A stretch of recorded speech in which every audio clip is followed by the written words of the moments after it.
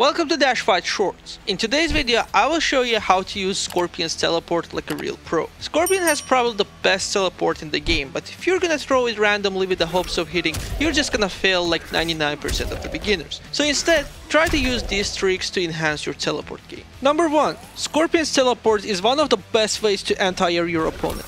So, if someone starts to abuse jump-ins on you, use his teleport to counter. Number 2, Scorpion can punish almost every EX projectile with his teleport, like this. Try to hold down, and after crouching first projectile, immediately press back 3 while holding crouch button. There you go. And last but not least, don't use raw teleports, ever. Cancel your teleport in offense unless it's a punish.